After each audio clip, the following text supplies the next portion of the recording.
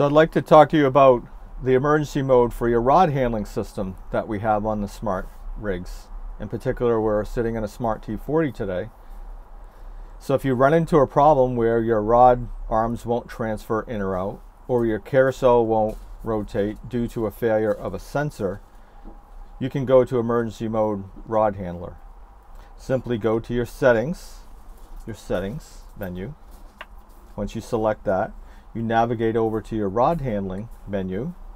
You select that, and then you would navigate down to your emergency mode rod handling system button.